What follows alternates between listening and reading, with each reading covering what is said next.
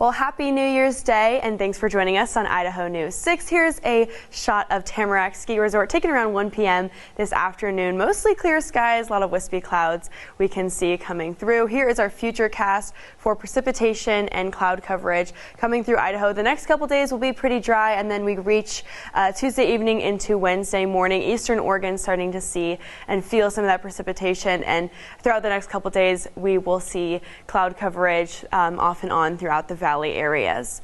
All right, well, taking a look at our Treasure Valley for the rest of our Monday. Fog, of course, we started the morning a little bit, especially in the west Treasure Valley area, and those temperatures all getting up to around 40 degrees. Very similar in the West Central Mountains, a little bit chillier, but in Riggins 50 degrees, so definitely warmer for this time of year. In the East Central Mountains, we got some broken clouds moving through the area, and then in the Magic Valley area, overcast for the most part, sun peeking through here and there as the temperatures start to warm up, and low temperatures that we'll feel Monday into Tuesday morning.